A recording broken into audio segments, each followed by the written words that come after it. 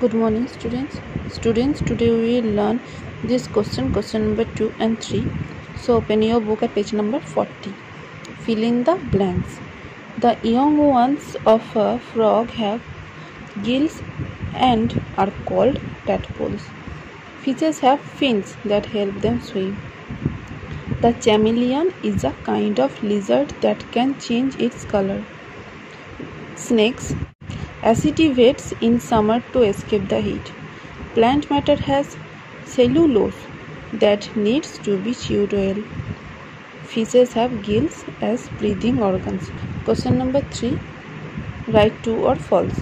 The elephant is an arboreal animal. False.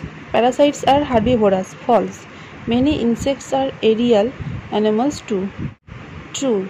The predators do not care if they are seen by their prey. False.